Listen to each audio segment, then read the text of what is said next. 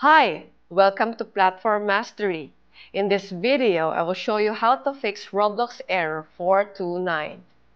First, it's important to know that this problem might not be your fault, so it's best to wait for 1 to 2 hours before trying again. However, there's something you can try right now to fix it. Start by looking for View Network Connections on your computer using the search. Click on the option that appears in the control panel. This will show you a list of your internet connections. Right-click on the one that's currently active and choose Properties. In the Properties window, find Internet Protocol version 4 and click Properties.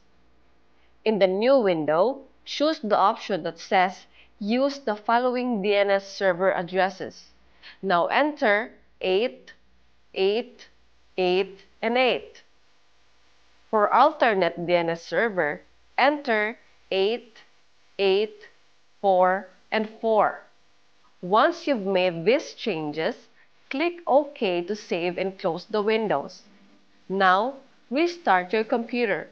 Just find the option to restart and start the process. Hopefully, this adjustment will fix the problem. And that's a wrap for this video. Kindly let us know whether this video works for you. If not, please share with us your technique. Don't forget to subscribe to our channel so you can catch up our upcoming videos.